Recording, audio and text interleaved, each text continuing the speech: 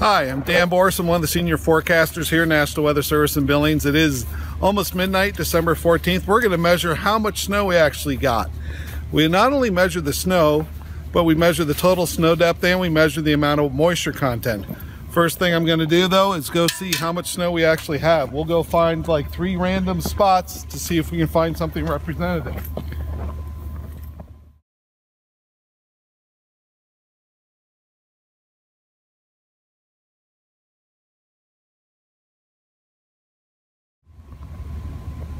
And that's another 9, so we're going to call it 9 inches of snow depth.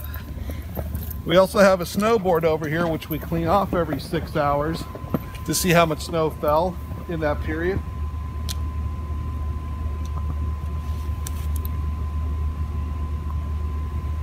That shows that we've picked up 2 inches of snowfall, 2.2 actually, since 5 p.m. today.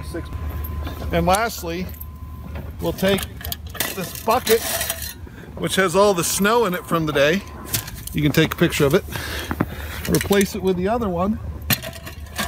Since it's still snowing, we're going to still be collecting snowfall. So we're going to take our bucket inside, melt it. We've had 2.2 inches of snow since 5 p.m. and we've had 9 inches of snow depth here in Billings, and we'll see how much this adds up for the day. All right. Good. Well, as you can see, we've been melting the snow using some warm water, and we're about ready to pour it into our tube. See how much fills in there actually.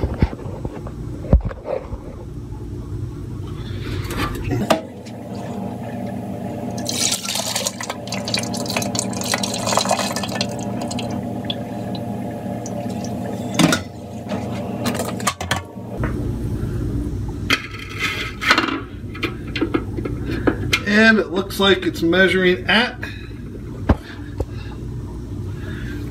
39 hundredths, almost 4/10 of moisture. That's pretty good for an event.